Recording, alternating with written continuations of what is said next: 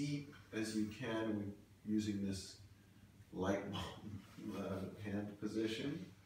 And then as you go around, go for it.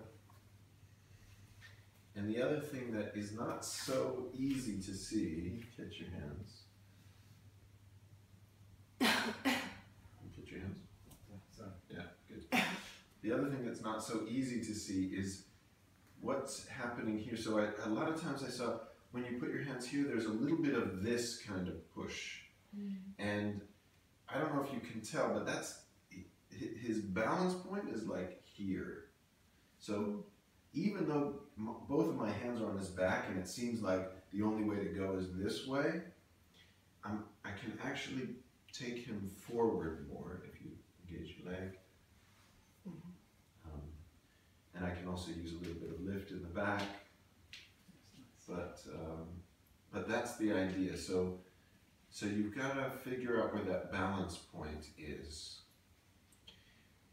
And it's usually going to be this hip off the floor, so that bent leg hip is off the floor.